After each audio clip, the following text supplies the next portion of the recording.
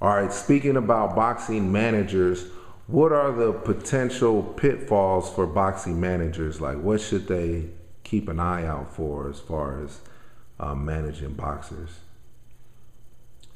Boy, that's a tough one.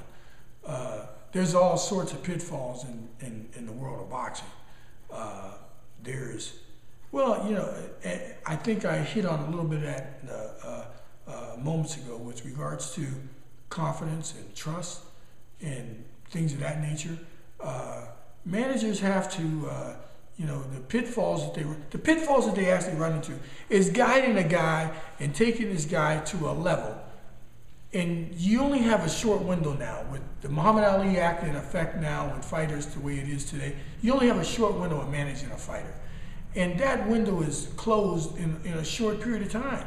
It takes, you look at the world of boxing the way I look at it, it takes me, if I told you I'm going to manage this kid and he's undefeated, he's just getting his professional career off the ground, and the kid's got no professional fights, and I'm going to raise him, and I'm going to take him to the world championship. Well, it's going to be very difficult for me to do that, because in that, you're only going to get 3 years with him.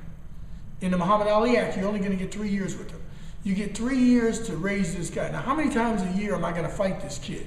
Unless I have a national television network like an ESPN, not a Showtime or HBO, because you don't raise fighters on HBO and Showtime. They're already made guys that you see on HBO and Showtime. So you got to have a small network that's going to work with you where the fighter can be seen and heard from, okay? So therefore, how many fights am I going to get for him on a national TV network? Where am I going to get that at?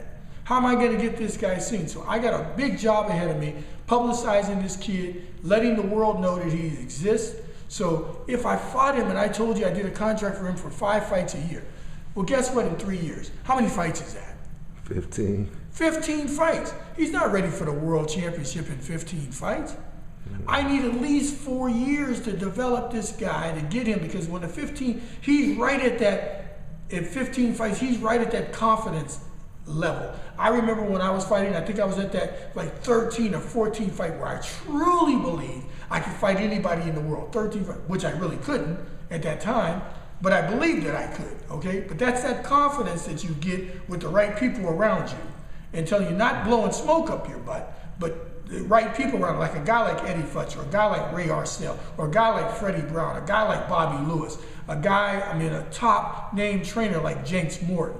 Guys like that right there, those kind of trainers, they give you that serious confidence that you can beat anybody, because you've learned that you boxed with other guys from around the country who were great fighters, and you saw the development that you have matching your skills with these kind of guys, because these trainers did this for you. They put you in those right positions. Now, after those 13 or 14 fights, they're not just going to let you fight guys that are on the level of a Mayweather or a Pacquiao or somebody like that. You're just coming up here, you got 13 or 14 fights. You got a ways to go here. So now the contract's gone. You make it a year extension on the guy, okay? Now you got 20 fights. You're just at that development stage where now you're gonna start making money. And guess what? This guy did all the dirty work. This is the pitfall now. This guy's done all the hard work. He's done everything. Now, some promoter comes along and says, guess what, sir?